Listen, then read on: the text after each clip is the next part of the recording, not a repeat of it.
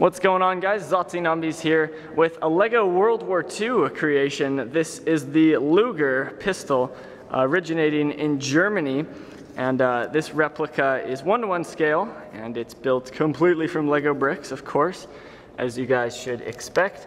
This took, you know, some, I guess, planning out for the handle. You know, it's got that crafted little feel to it. It fits in the hand really nicely, so you don't want to go out and walk into an airport and say, "Hey, how's it going, guys? Look."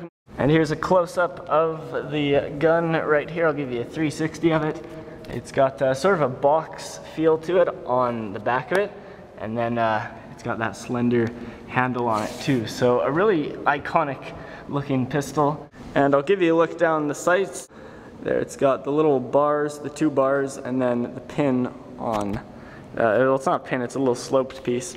But, and these pieces, these little hook pieces, work great for sights. And then it's got this little wheel that's on the actual model. If you guys want to build something similar to this, you can pause the video there and lay out the bricks pretty close, I guess, to mine. And you can have a LEGO Luger too and go run around with it. And yes, this gun was actually featured in a Call of Duty game.